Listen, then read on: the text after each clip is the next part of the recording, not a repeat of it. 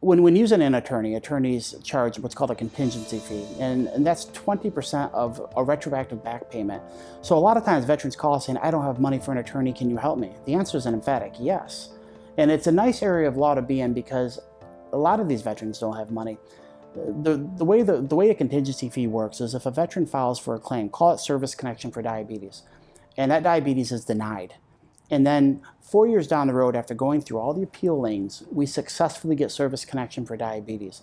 The VA is going to say, in many cases, okay, we're going to pay you X amount of dollars for all those months you should have received it, and that's called a lump sum back payment. That lump sum back payment quantified, let's say they get an $80,000 back payment. We're going to take 20% of that $80,000, and the VA will actually take that out themselves, and they'll put it in a trust fund, so to speak.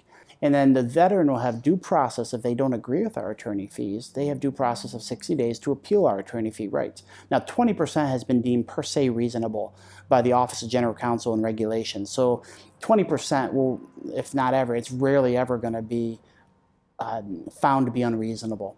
But that 20% will be taken off the top of an $80,000 back payment. So we would get our $16,000, which would be withheld from the attorney's back payment. And it's nice because the veteran doesn't have to pay us out with a big check or something. That money's just withheld, and the veteran never has to think about paying the law firm directly.